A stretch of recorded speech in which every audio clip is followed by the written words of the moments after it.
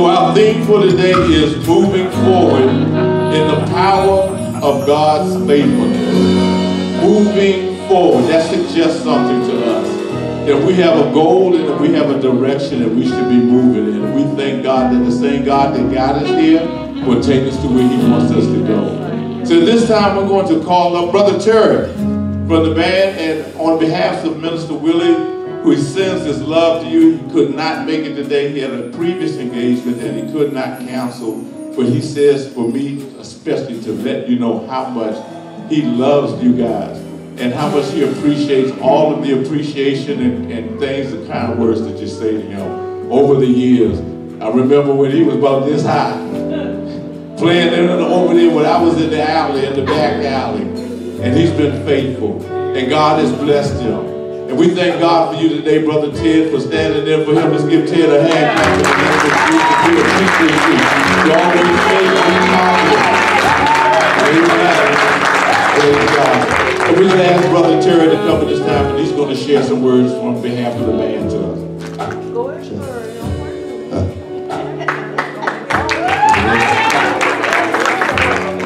I really don't have much to say. It's just in Minister Willie's absence, he's asked me to come to say a few words, and just want to say that on behalf of Blessed Connection, we just appreciate you all. And I mean, to get to 41 years for a church to be together, that is a milestone, most definitely, because especially through the pandemic, a lot of things, and people just stopped coming and really stopped believing in God and a lot of other things. So I just want to say, in Minister Willie's behalf, that we appreciate you all allowing us to minister through you all through our music, and Pastor, most definitely, for just staying faithful to the Word and just doing what you do. It's because of you that this is still standing, most definitely, because most definitely we appreciate you, we love you, and thank you very much.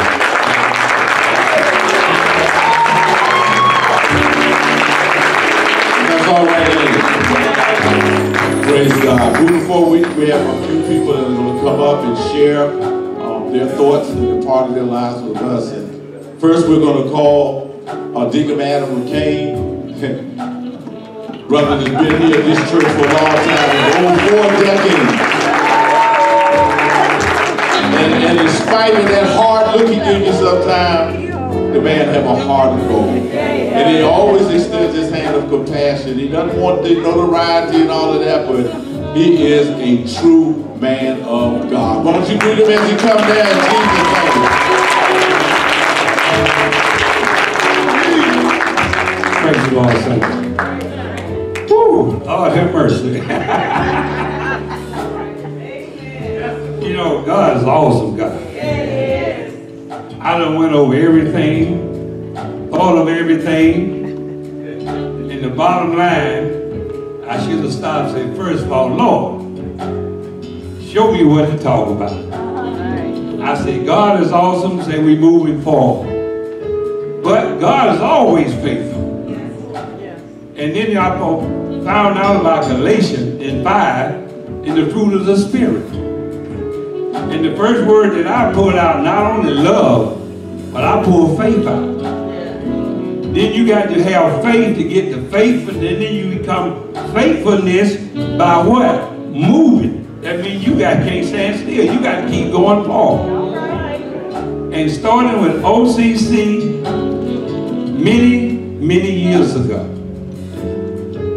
I learned I had to see what I need to see until I made my mind up that I was going to serve the Lord.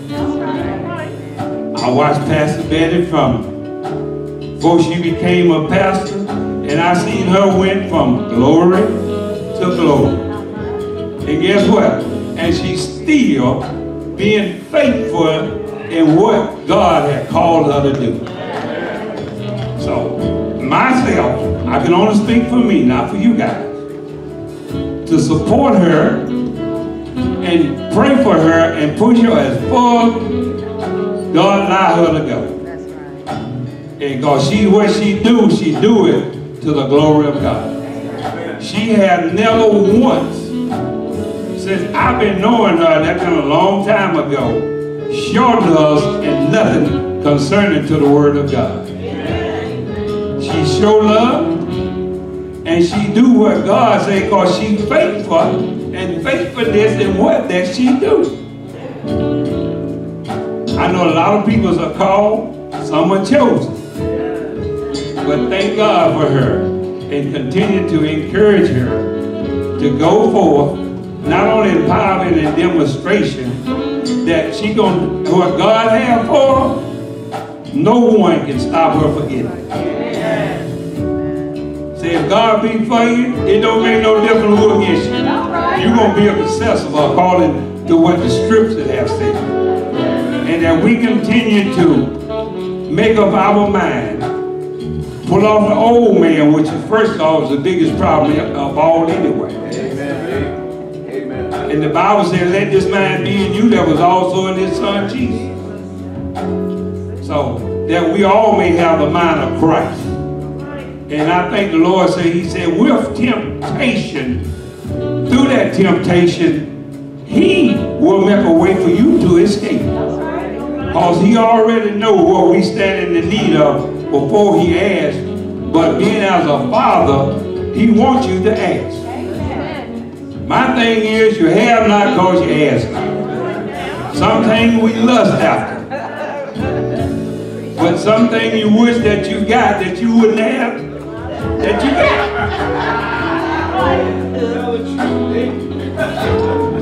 I mean, the word stands by itself, but we have to line up with the word. People find the Bible to say what they want to say. But the only thing about it, they don't want to live it. Because the truth will make you free only if you allow it. Pastor Betty do her job. She teaches the word. But one thing, she's not going to try to make you live the word. That's up to you with a well-made up mind.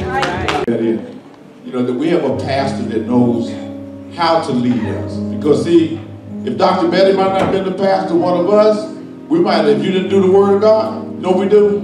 We lock you in a room with Deacon McCain. We see which one come out right. But thank God we have a pastor that has God's purpose and his will in mind. So we just thank God. Thank you, brother. That's the way he is all the time, right there. Just the way you saw him. And you can see and hear the wisdom in his voice. And we thank God for sending you to Outreach Christians. And I thank you for being here when I got here, brother.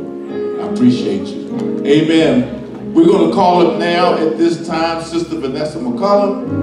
She was actually one of the first teenagers here at Outreach Christian Center.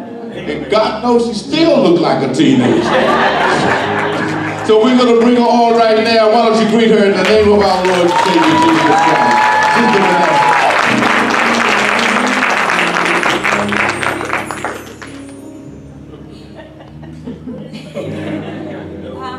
At this point in my life, I've been here almost my whole life. I remember when my mom first told us that we were going to go to a new church, and she put me and my brothers in the car with her, and we drove up and down Marlboro Pike looking for a church. Eventually, we did find out that it wasn't a church building we were looking for, but that it was off in the little shopping center area. Shortly after that, the church moved to Suitland Road, and I was kind of voluntold that I was a member of the church. One day, Pastor Sweeney told my mom and her kids to stand up, and we did, and he said, they joined the church, and I was standing there like, oh, I did? Okay, yes I did. I think in the church I can uniquely say that I'm the only one that Pastor Sweeney prayed at my graduation. We needed a pastor to pray, and the friend of mine who was planning the graduation didn't know anybody. So I was like, well, I have a pastor, and he agreed.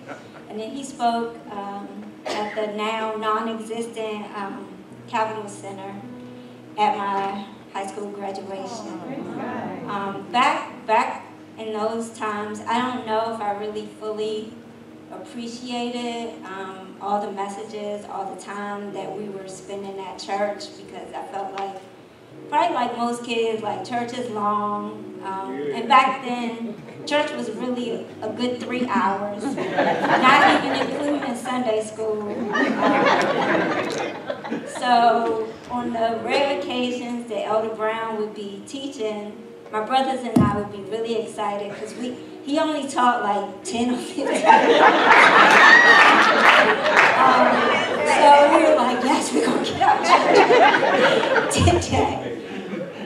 But over all the years, I can say that I have learned a lot. There's been a lot of experiences, a lot of lessons that I learned coming from the pulpit, and just, you know, interacting with people as you walk in the hallway, and, you know, a lot of people became extended family members, lifelong friends, and I really, at this point, really appreciate that in my life.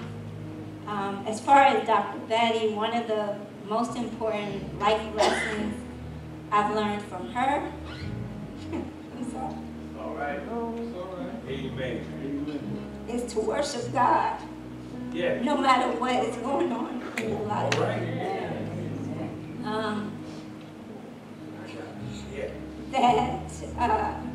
She demonstrated that through her life and what she taught us across the pulpit.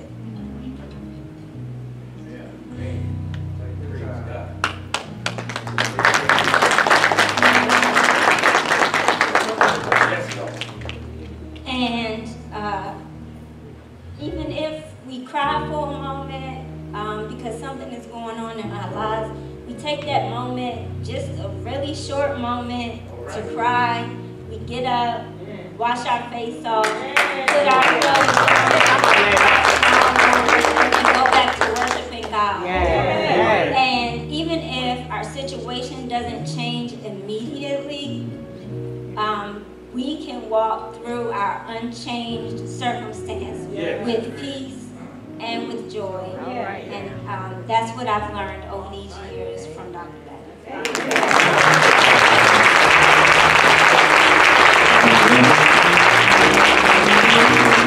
You know what I'm for that? It's important not only that you speak the word, but that you live the word. Somebody's watching you.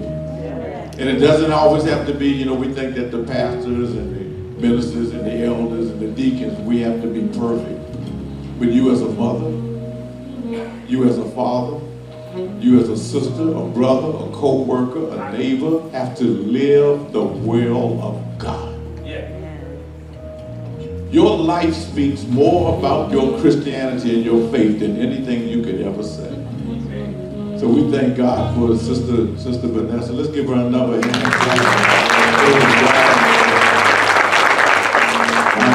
I know exactly what she was talking about when I first came to Outreach. You people stood up for like an hour and a half. The worship service. I'm like, this is nice. It sounds good. It's really good. But they got older people here. Don't they know it's a long time to stay? But I kept coming. And I started to learn some of the words to some of the songs. And I found myself singing and raising my hands. And the next thing I knew, I'm like, praise service is over. I'm not finished yet. Somebody know what I'm talking about? Yeah, Sister Vanessa, I felt the same way when Minister Stitt brought me down in the back of that alley. See, I used to sell drugs, and I thought Minister Stitt had sold me out. I thought, because there were some people that were looking for me because I owed them some money. I said, he done sold me out. Took me in the back of this alley, they gonna kill me. And I did die.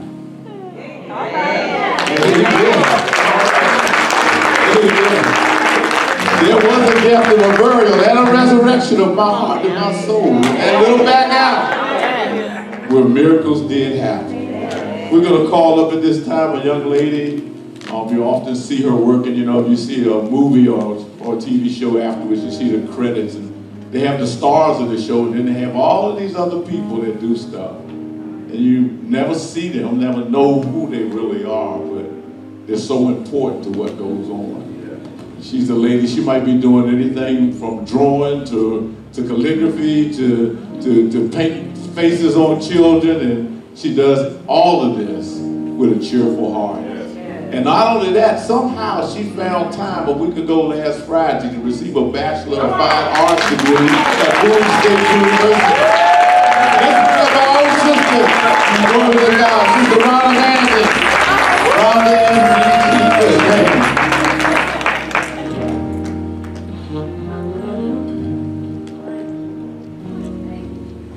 I just want to give glory and honor to God for the love that He's shed on all of us. And I also want to thank God for this ministry, you know, that has, you know, taught me so much. I've been here for 29 years, and I came when I was on Suitland Road, and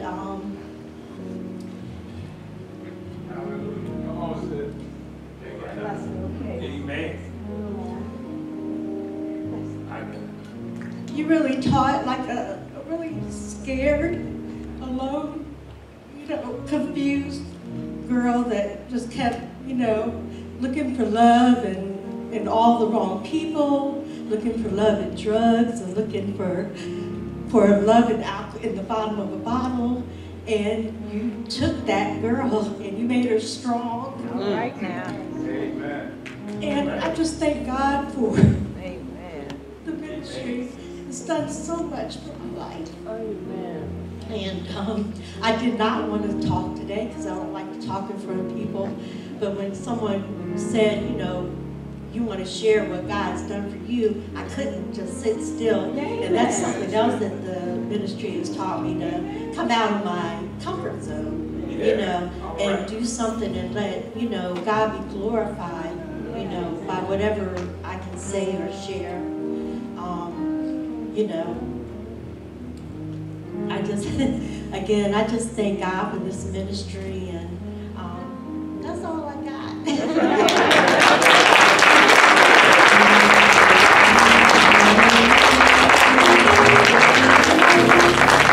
That's all she got. She got a lot. Amen. Do you see the need for the church? Do you see why God said, don't forsake yourselves, to assemble yourselves together? Do you see the need for the church to be the church, that there's still people out there like me and Sister Rhonda that need help, that don't know where to go or how to get there. They don't know what to do about life, because life is hard right now. There's nowhere to run to find peace. You can't send your kids to school without being fearful. You can't move to the suburbs and think you'll be safe. You may not know it or not, but that's the love of God just letting us know how much we need Him. Yes. So we thank God. I thank God for the Church of Jesus Christ, but I especially thank God for Outreach Christian Center, because that's where He chose to take me. Turn my life around. Let me say it for you. People don't stay with a place for 20 and 30 and 40 years if they're not receiving anything. So we thank God. As we move on now, we got another 40-year member. This is my buddy. Yeah. He's my go-to guy. Yeah. Everybody needs a go-to guy. I go to him because I know he's going to tell me the truth. And I respect what he says and what he does and how he's lived his life. And I always tell him this. I just thank him and his wife for being a shining example of a mom and dad and how they raised their kids in the midst of this ministry. And not to exalt them above measure, but just to say, well done, brother. Well done. I wish that I had been the man for my kids that he'd been with his. But thank God that Jesus Christ gives me the opportunity to get it right. Time has no measure with him. Glory to God. So we're going to call it this time, my friend, Elder Brown. Come on up here, brother. God bless you, man. Glory to God. Praise God. It's good to be here.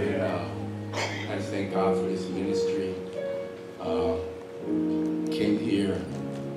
I think I was directed by God to come here in 1982. 1980, we visited in 1982 and became full members, I believe, in 1983. And God's done a work in all of us. One thing I learned, one of the main things I learned in this ministry, never quit. No matter what's going on in your life, no matter whatever challenges show up in your life, God is with you, never quit. Amen. And I thank God, Dr. Betty, for showing how you love the people. I remember in the midst of a worldwide pandemic, and you waited to hear from God what to do. The church was closed for a couple of months, but you waited to hear from God. You showed the love for people and their protection and their safety. And I saw that. And I see it as a leader. As a leader, you have to love the people. Because sometimes they bite you. Sometimes they talk about you. But your love, the love of God, you keep going. You keep loving the people. You keep loving them to help. You keep loving them to give them the truth. Amen. And I wanted to share this one thing that I wrote down here from April 7th, 2019. I think it was 5 months before Pastor passed.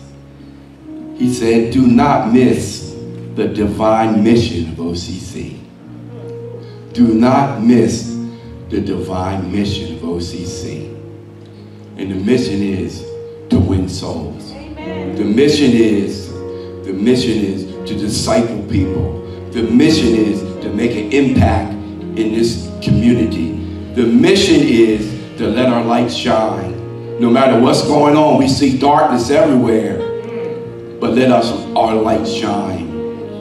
And so, that speaks to every one of us. Everyone that God has sent here that's born again as a member here has a gift. If we're going to complete the mission, everybody's going to have to use their gift. When Jesus fed the 5,000 and more, he had 2 fish and 5 loaves of bread. And he offered unto God, and he blessed it and multiplied it. The same way as you offer your gift unto God, he will multiply it and bless many people without us even knowing it. So, if you don't know what to do, join a prayer group. I think we have a prayer group Saturday mornings, Monday nights, I think even in the noontime. How many know that every one of us need prayer? Every one of us. Join one of the prayer groups. I know the Tate Ministry, there's only 2 people working there now.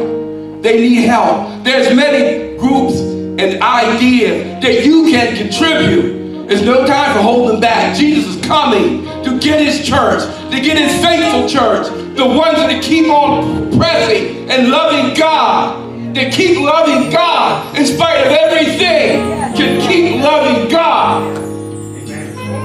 Offer yourself unto God as an offering unto God. And your gift and your heart, and God will multiply it. Praise God.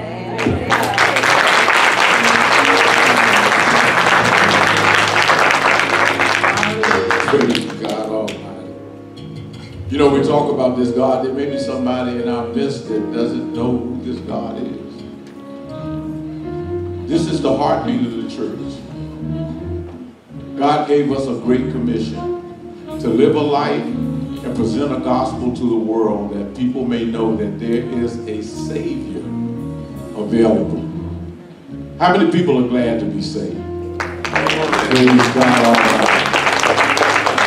You know, I'll be real brief, but there's so many questions. Sometimes people think that Christians are rude because we say that Jesus Christ is the only way. Well, we didn't make that up. Our Savior said that. In the book of John, the 14th chapter, he said, I am the way, I am the truth, I'm the life. Listen, listen. No man can come to the Father except by me. That's what he said. So when I tell you this, I'm not giving you my words. I'm giving you the words of my Savior and the only Savior. There's only one name by which men can be saved. What is that name? Jesus. It's the name of Jesus.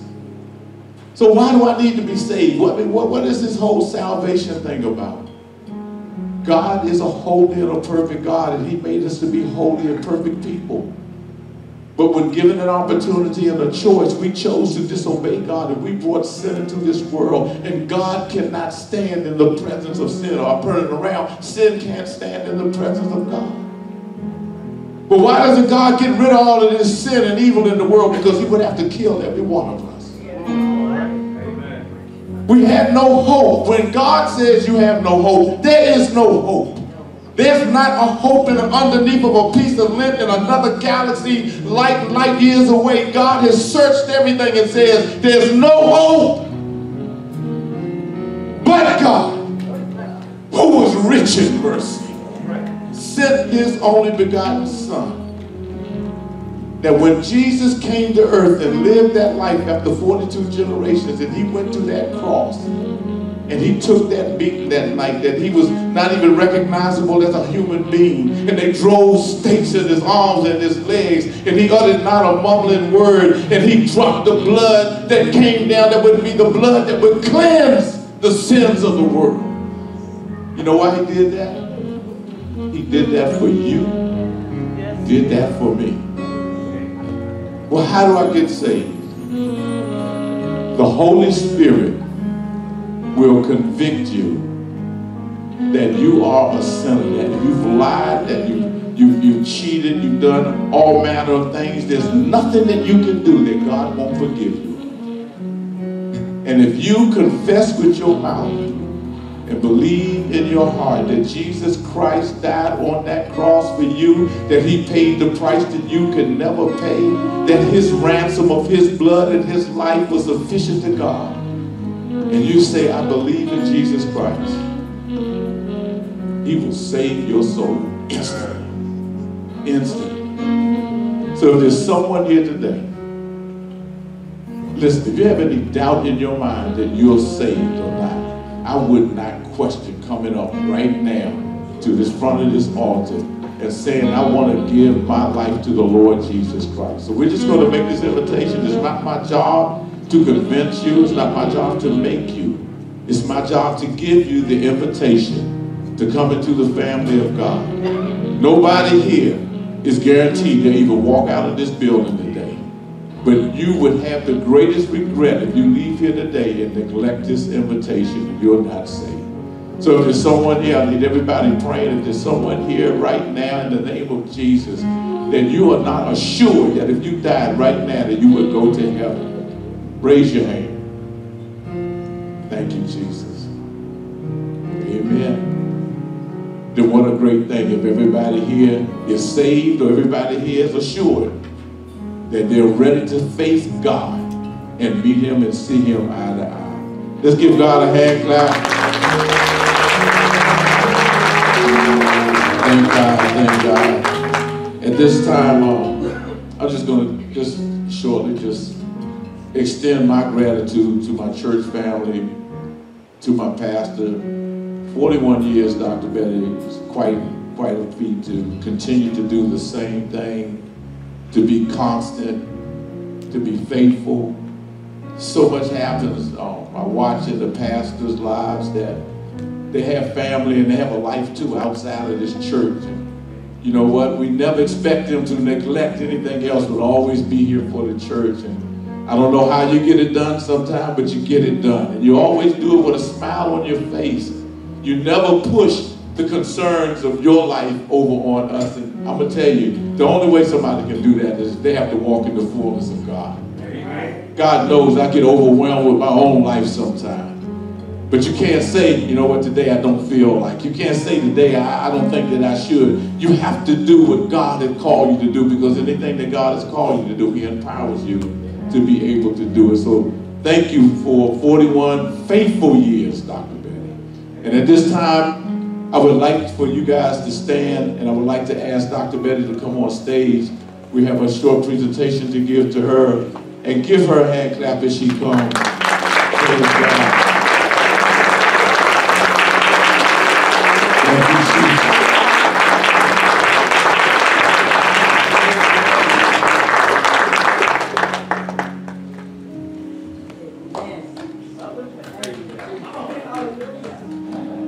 Now, if y'all look at my pastor, and if you say to yourselves that the things of the past, I think the Bible says that and check this out, if the king is angry, all his men are bitter.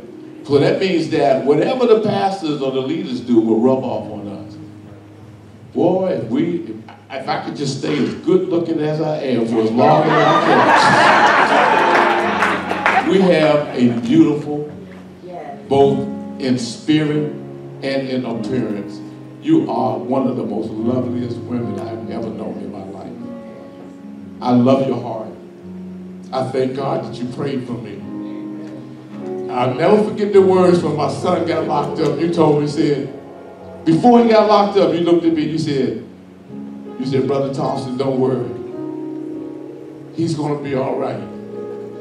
He went from not being all right to being worse.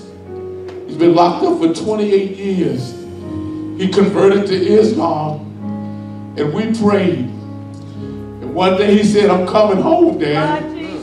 I know it's true in his heart. He reversed and told the people that he wasn't going to be a Muslim anymore. They tried to kill him. He didn't even try to retaliate.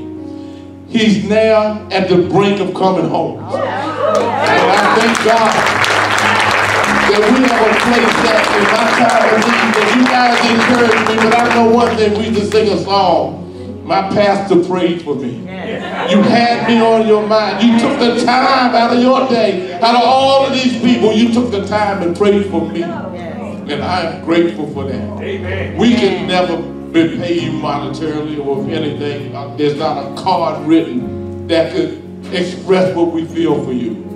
But on behalf of the Church of Outreach Christian Center, in Jesus' name, we present this to you, Dr. Betty Sweeney, in the name, Rita, in the name of Jesus. Will you give my pastor, your pastor, give her what she deserves?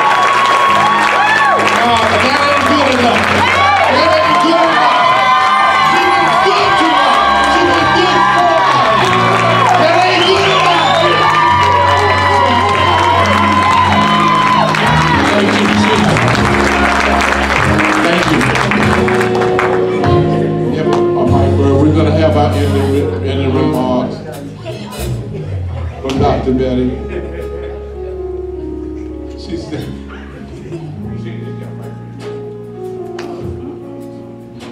praise God. Thank you so much.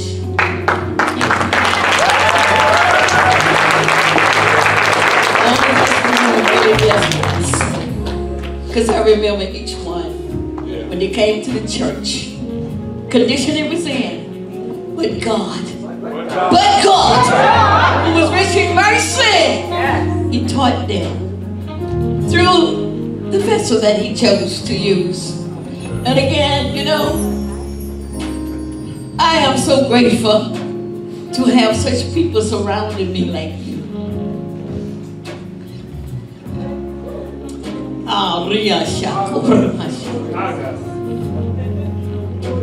Woo! You know, if it had not been for the mercy and grace of God sending you to Outreach Christian Center, where would we be today? I love each one of you. You know, I miss teaching. I really miss teaching, so I really miss that. I will be teaching next Sunday.